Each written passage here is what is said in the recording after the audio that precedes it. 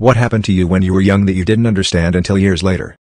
When I was younger, my house was messy and my mom only ever cleaned on special occasions, and that was only certain rooms people were allowed in. I always thought this was completely normal. We had wine boxes holding up our couch and shoved right up our chimney, which was covered by a fire screen. Our kitchen smelled of mold and rotting food. The benches and floors were covered in the source of the smell and other unidentifiable objects. My clothes used to sit in a washing basket so long after they were washed that they would start to grow fuzz. There was one room beside mine which was so overpacked with rubbish and toys that I could barely crack the door open. It was just filthy overall. No one ever saw this though, and if they did, I can only imagine that my mom would have lost custody of me immediately, and I think she knew that. I lived like that until I was 12, and I didn't really understand what was happening until recently when watching an episode of Hoarders. It's kind of messed me up. I can't sleep unless my house is spotless, and I constantly have panic attacks if I forget to clean something before leaving the house.